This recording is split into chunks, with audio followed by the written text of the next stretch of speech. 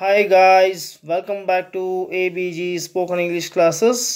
ಇವತ್ತಿನ ಈ ವಿಡಿಯೋದಲ್ಲಿ ನಾವು ನೋಡ್ತಾ ಇದ್ದೇವೆ 2020 ಮತ್ತು 21ನೇ ಸಾಲಿನ second language ಇಂಗ್ಲಿಷ್ನ model question paper ಮತ್ತು ಜೊತೆಗೆ ಉತ್ತರಗಳನ್ನ ನೋಡ್ತಾ ಇದ್ದೇವೆ.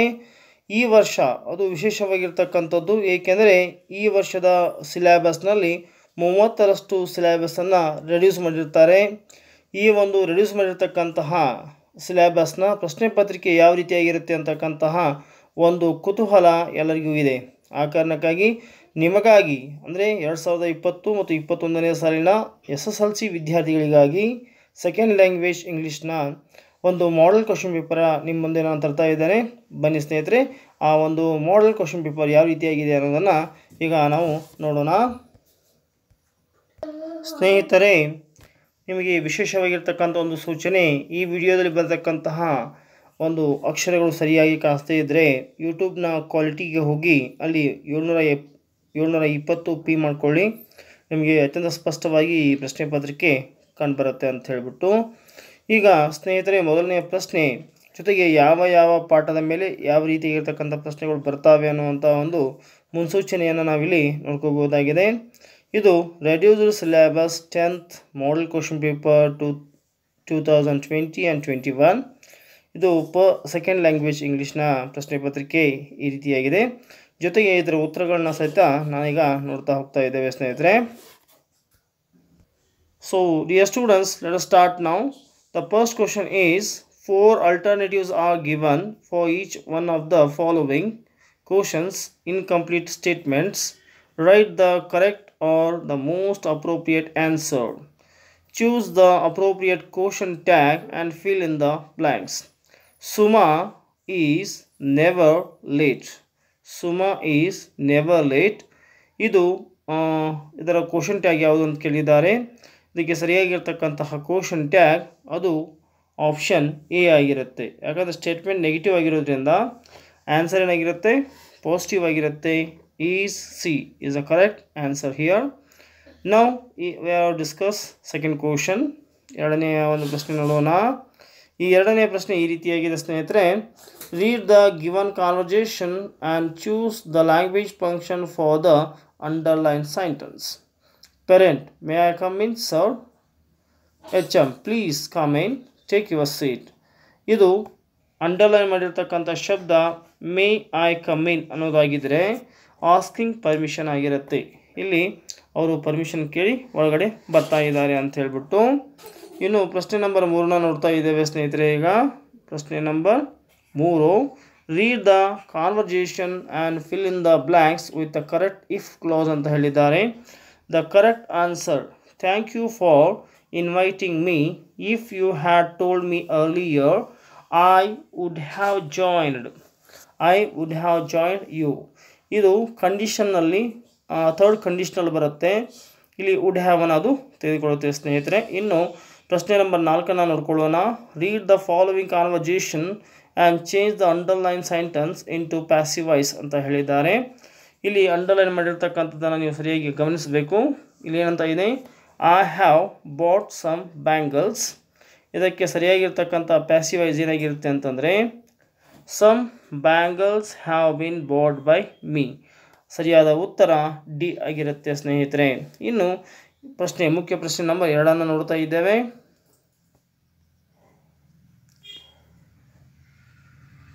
ಮುಖ್ಯ ಪ್ರಶ್ನೆ ನಂಬರ್ 2ನ್ನು ನೋಡ್ತಾ ಇದ್ದೇವೆ ಸ್ನೇಹಿತರೆ. ಈಗ ಈ ಡೂ ಆಸ್ ಡಿರೆಕ್ಟೆಡ್ ಅಂತ ಇದೆ. Combine the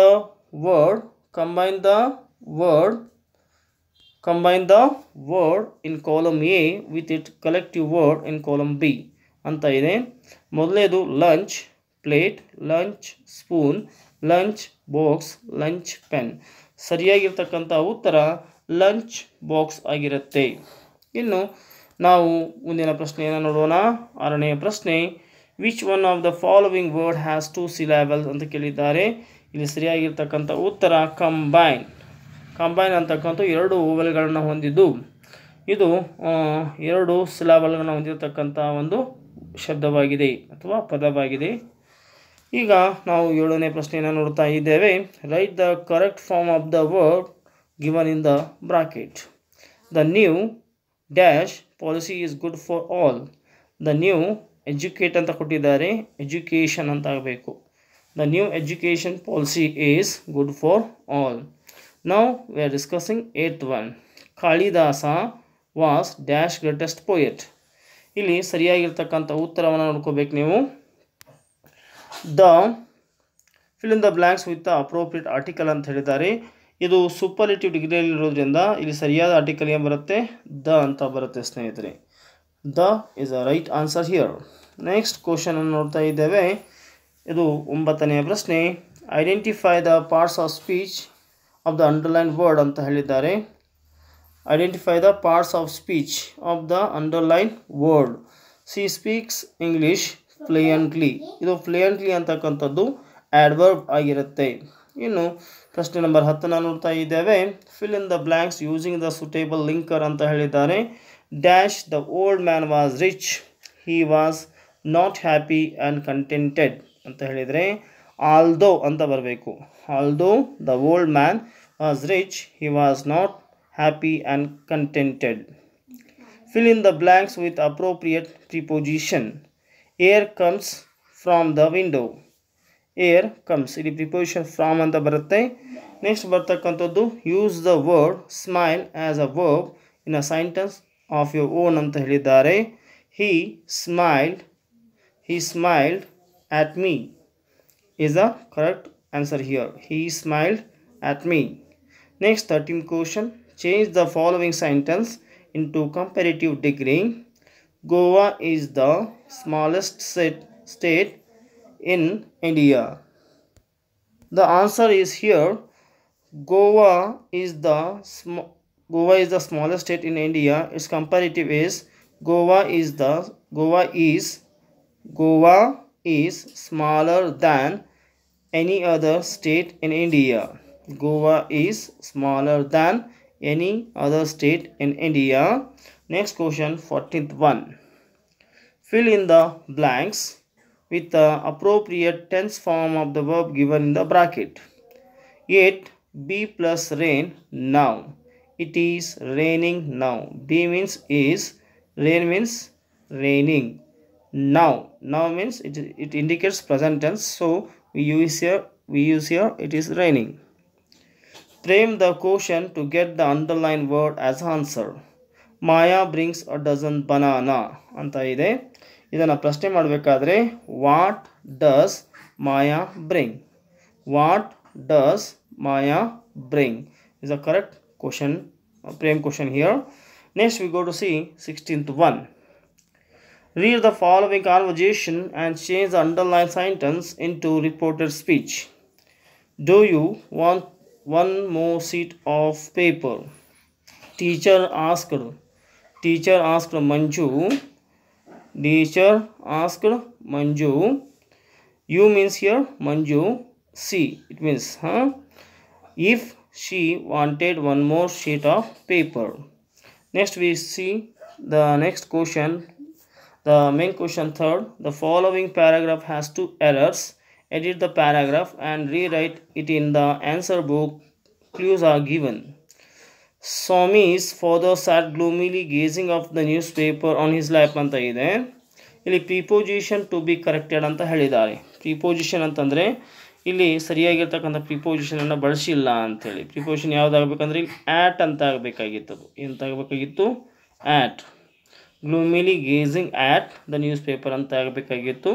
punctuation mark to be corrected ಅಂತ ಹೇಳಿದ್ದಾರೆ. ಇಲ್ಲಿ ಸ್ವಾಮೀಸ್ ಅನ್ನೋದು ತಪ್ಪಾಗಿದೆ ಅಂತೇಳಿ. ಏನಾಗಿದೆ? ಸ್ವಾಮೀಸ್ ಅಪಾಸ್ಟ್ರೋಫಿ ಎಸ್ ಬರಬೇಕಾಗಿತ್ತು. ಸ್ವಾಮೀಸ್ದು ಅಪಾಸ್ಟ್ರೋಫಿ S ಬರಬೇಕಂತೇಳಿ. So dear students, next we C next question. ಇಲ್ಲಿ ಪ್ರಶ್ನೆಗಳನ್ನು ಕೇಳಿದ್ದಾರೆ. ಈ ಪ್ರಶ್ನೆಗಳನ್ನು ನೋಡ್ಕೊಳ್ಳಿ. ಈ ಪ್ರಶ್ನೆಗಳಿಗೆ ಉತ್ತರ ಬರೆಯುವಂಥ ಪ್ರಯತ್ನವನ್ನು ನೀವು ಮಾಡಬೇಕು. ಈಗ ಜಸ್ಟ್ ನಾನು ನಿಮಗೆ ಕ್ವಶನ್ ಪೇಪರ್ನ ಮಾತ್ರ ಶೋ ಅಪ್ ಮಾಡ್ತಾ ಇದ್ದೇನೆ. ಇಲ್ಲಿ ಈ ಮೊದಲನೇ ಒಂದು ಪ್ರಶ್ನೆ ಏನಿದೆ, ಇದು there is a girl by the ಟ್ರ್ಯಾಕ್ಸ್ನಿಂದ ತೆಗೆದಿದ್ದಾರೆ. ಆಮೇಲೆ ಡಾಕ್ಟರ್ ಬಿ ಆರ್ ಅಂಬೇಡ್ಕರ್ ಲೆಸನ್ನಿಂದ ತೆಗೆದಿದ್ದಾರೆ 19. 20ನೇದು ಕಾನ್ಸರ್ಟ್ನಿಂದ, 21ನೇದನ್ನು ಅದು ಕಾನ್ಸರ್ಟ್ನಿಂದ ಇದೆ. ಆಮೇಲೆ 22ನೇದು ಇದು ಪೋಯಮ್ ದ ಬ್ಲೈಂಡ್ ಬಾಯ್ನಿಂದ ಇದೆ. 23ನೇದು ಇದು ಏನಿದೆ ಅಂತಂದರೆ ನಾರಾಯಣಪುರ ಇನ್ಸಿಡೆಂಟ್ ಇದೆ. 2 ಪ್ರಶ್ನೆಗಳು ನಾರಾಯಣಪುರ ಇನ್ಸಿಡೆಂಟ್ಗೆ ಸಂಬಂಧಪಟ್ಟಿವೆ. ಅಲ್ಲಿ 24ನೇದು ಹನೀಫ್ ಅಂದರೆ ಚರಿಷ್ರ್ ಅಂತ ಒಂದು ಪಾಠ ಇದೆ ನೋಡಿ, ಮಾರ್ಟಿಯರ್ ಎವರ್ ಚೆರಿಷ್ಡ್ ಅಂತ ಇದೆ, ಆ ಪಾರ್ಟ್ನಿಂದ ಕೇಳಲಾಗಿದೆ. 25ನೇ ಪ್ರಶ್ನೆ ನೋಡ್ತಾ ಇದ್ದೇವೆ. What make you feel that Don ಆನ್ಸಲ್ಮ್ was a man of principal ಅಂತ ಹೇಳಿದ್ದಾರೆ. ಇದು ಜೆಂಟಲ್ಮೆನ್ ಆಫ್ ರಿಯೋ ಇನ್ ಮೆಡಿಯೋ ಅಂತ ಹೇಳಿದ್ದಾರೆ. And why do you think jazz player keeps his head down ಅಂತ ಕೇಳಿದ್ದಾರೆ. ಇಲ್ಲಿ ಸರಿಯಾದಂಥ ಉತ್ತರವನ್ನು ಕೊಡಬೇಕು. ಜಾಸ್ ಪೋಯಮ್ನಿಂದ ಕೇಳಿದ್ದಾರೆ. ಇನ್ನು ಎಕ್ಸ್ಟ್ರಾಕ್ಟ್ಗಳನ್ನ ಹೇಳ್ತಾ ಇದ್ದೇನೆ, ನೋಡ್ಕೊಳ್ಳಿ. So dear students, extract is here. The first one is, he did not have a wink of sleep the whole of last night. Option A, who said this? Idana Swami's mother said this. Swami's mother said this. Who does he refers to? Ili he andre yaru anta kelidare. He refers to Swami. He refers to Swami here. When did the speaker say this? ಇದನ್ನು ಯಾವಾಗ ಹೇಳಿದ್ರು ಅಂದರೆ, when Swami's father returned from the office, that time she told this. ಇನ್ನು 28ನೇ ಪ್ರಶ್ನೆ ನೋಡ್ತಾ ಇದ್ದೇವೆ. Chacha, can I ಬಾರೋ your mobile? Who does I refers to? ಇಲ್ಲಿ ಐ ಅಂದರೆ ಯಾರು ಅಂತ ಕೇಳಿದ್ದಾರೆ. I means here Baleshwar Mishra. To whom was it said? It said to the driver, middle aged Gujarati spoke, that driver ಅವರಿಗೆ ಹೇಳ್ತಾರೆ ಅಂತ ಹೇಳ್ಬಿಟ್ಟು. Why did the speaker ask mobile? He wanted to call ರೋಮಾಸ್ family, that's why he asked the mobile.